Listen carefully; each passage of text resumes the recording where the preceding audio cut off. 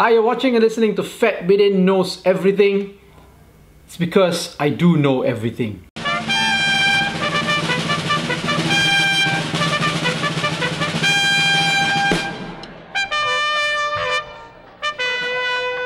And this week, what I want to talk about is, I think it's been the topic of the week, of the day, and that is the resignation of Dr. Maszlee Malik as Education Minister.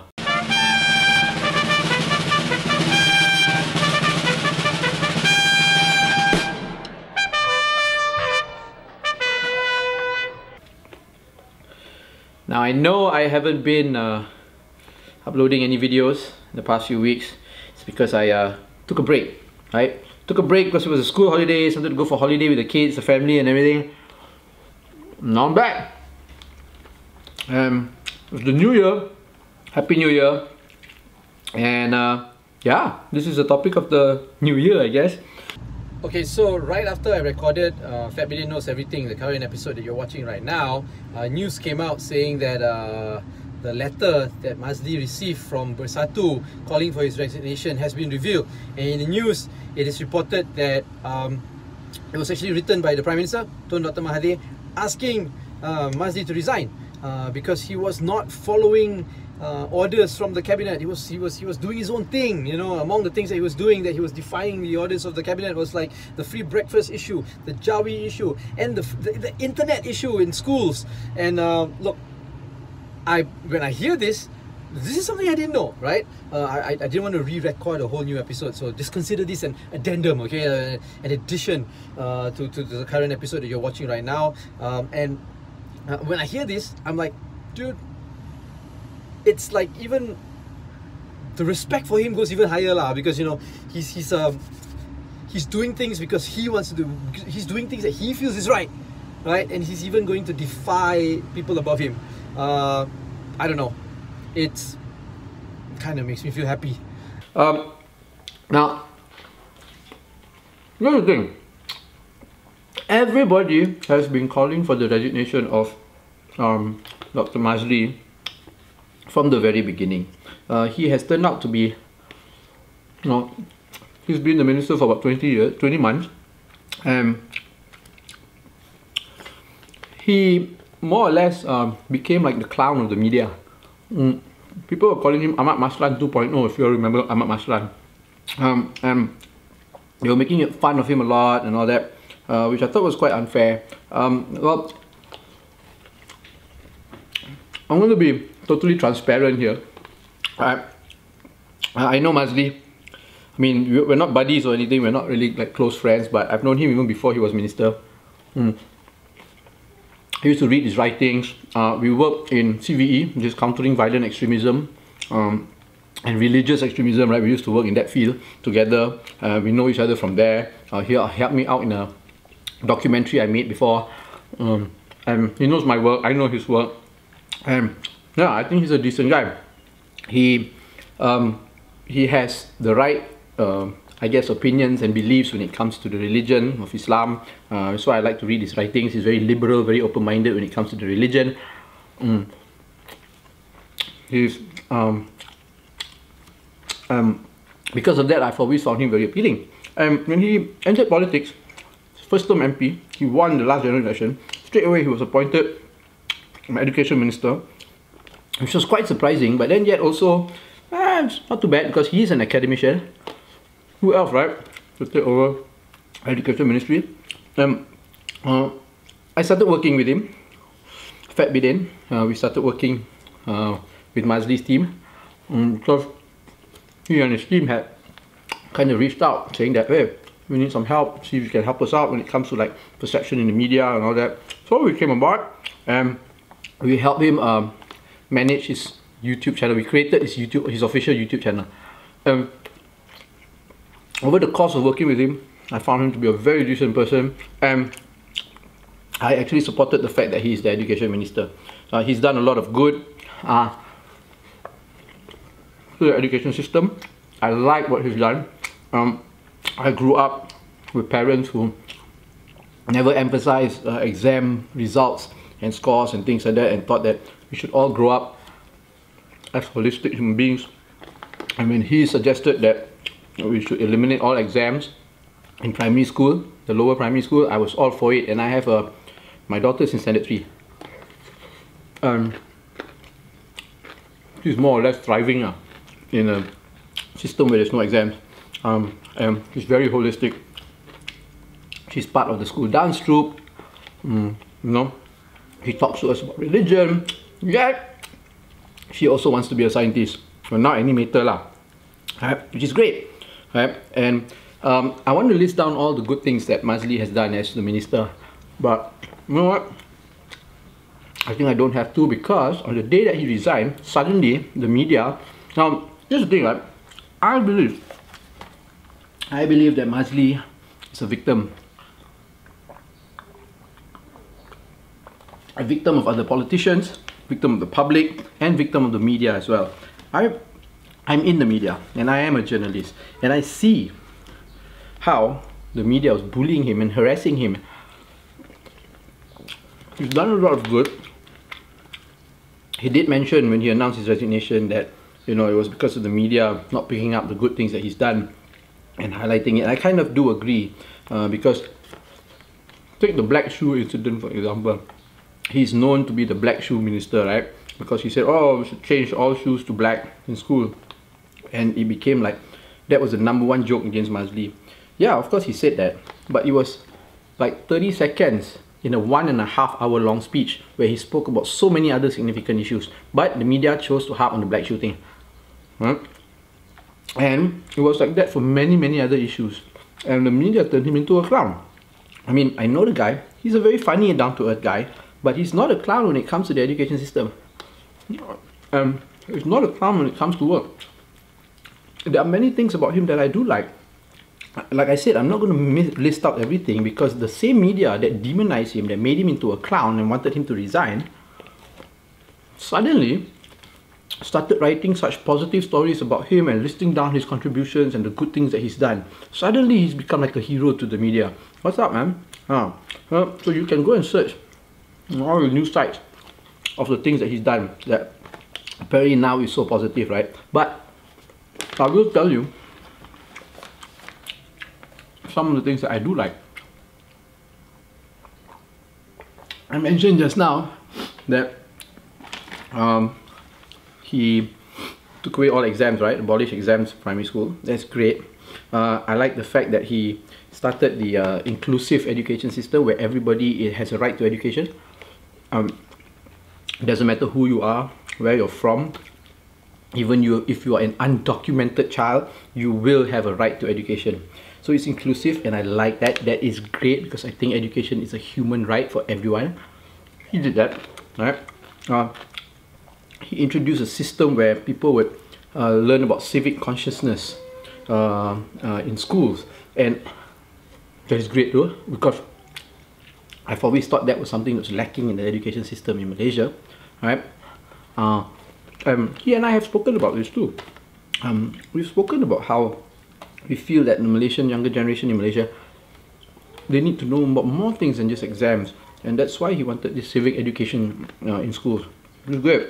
So I like that.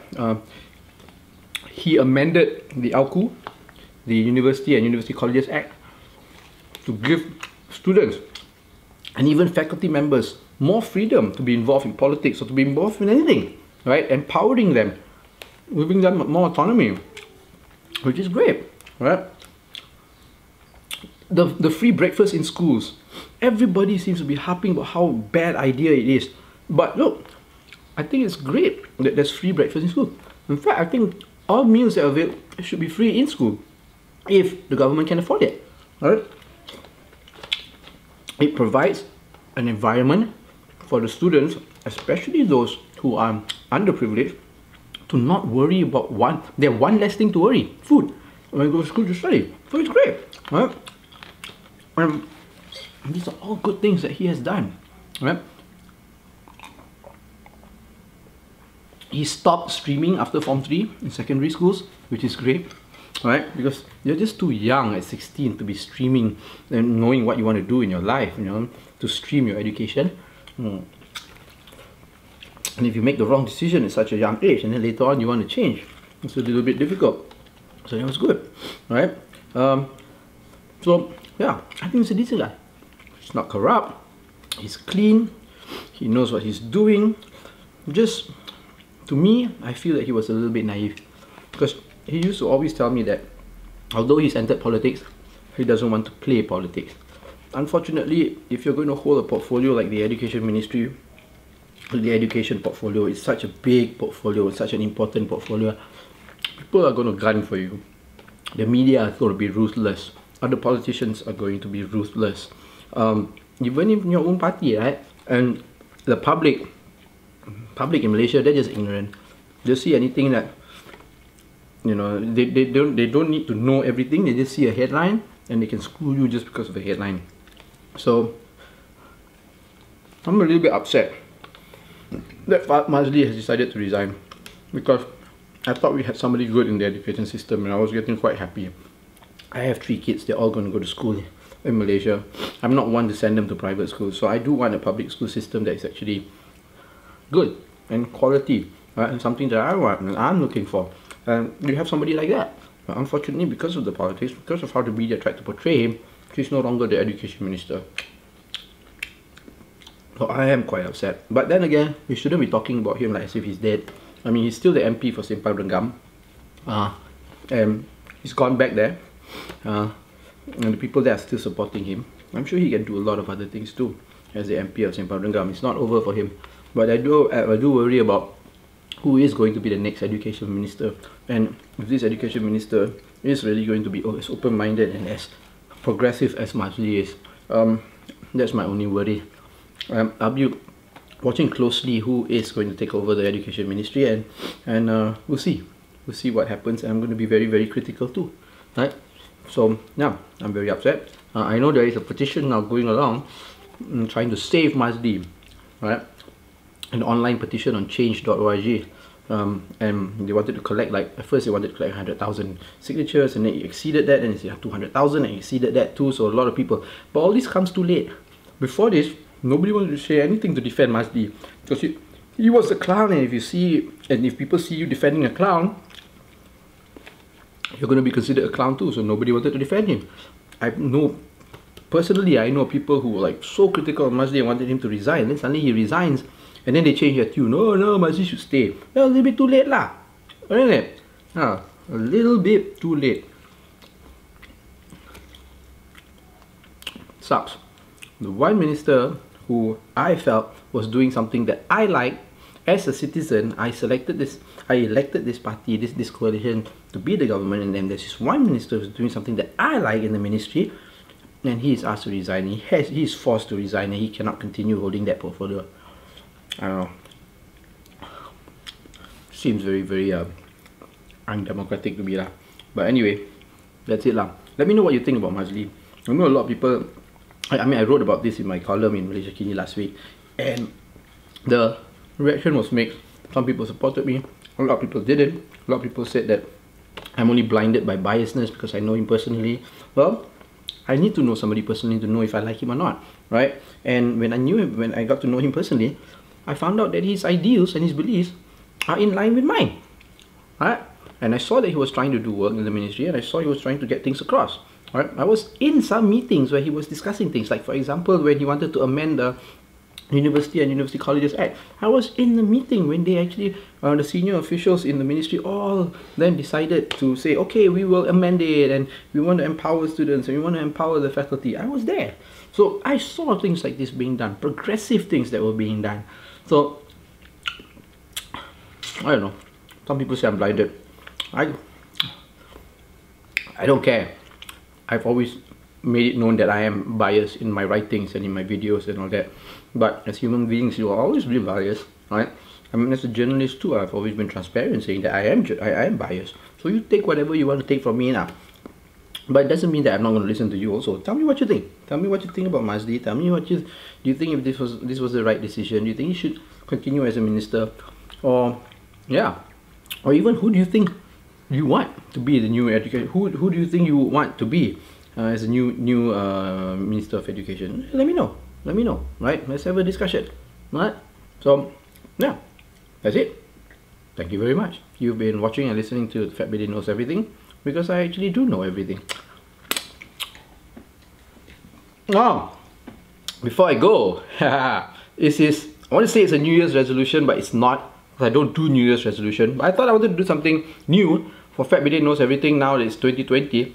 And it's that I also want to include a small segment, right, where I talk about things that I am interested in, or things that I've seen, like for example books, or podcast, or movie, or an article I read, or anything that I saw that I find a little bit inspiring and I'm interested in, and I would like to share it with you, and recommend it with you.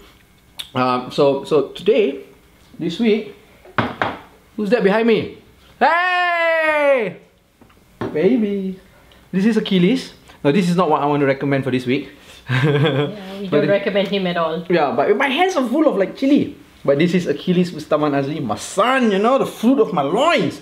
Alright? Yeah, well, it's not just my own loins, like, it's her loins as well. Okay, so no, I'm not going to recommend you all to look at Achilles. But what I do want to talk about is this book that I'm reading. It's called The Myths We Live by Peter Cave. Now, this is a book which I find very, very... Bye, Achilles. Right, Achilles. Well, all you can see is his forehead when he sits here. So, hey, wipe his hands. He just touched the sambal on my hand. So this book, what's happening? Hey, people are gonna like. This is a serious video. He's a serious boy. He is a serious boy. Look at his face. Look at his face. He's constantly thinking about the world problems, the world's problems, right? See, Achilles, give them your serious face. Hey. See. Now continue what you were saying. No, go away! Okay, so... Why does he go away? No, wait, you can feature in our video soon. So, this is a book that talks about how we all talk about how democracy is the best system in the world, right? To live by and all that. But this book kind of dispels all the positive myths of well, not dispel the myth, how do I say it? It tries to say that democracy is lousy lah, right? And it's all the things that we think that are good about democracy, they are all myths, right? It says that democracy, because it's, you know, we all think that democracy is great because it's the people leading themselves. But then at the end of the day, because it's majority wins, then the people who are not the majority don't get represented, right? How is that an ideal system? And they talk about how this supposedly ideal system is actually cracking down and it's breaking down, and it's not working in a lot of places. I'm still reading it. I'm probably quarter way through. I haven't finished reading it, but by the time I'm done, I'm going to talk to you a little bit more. But so far what I've read is quite interesting, right? Democracy is lousy actually. Yeah. And the first few chapters that I've already read, you know, I'm probably like maybe going to be a I'm probably like, I don't know if I want to believe in democracy anymore, you know. But anyway, yeah, so this is a book. If you read it, let me know. If you haven't read it, pick it up, and then once we finish, we can start talking to each other about what we think the whole book is all about and how we feel about it. Alright? Okay, thank you. Bye.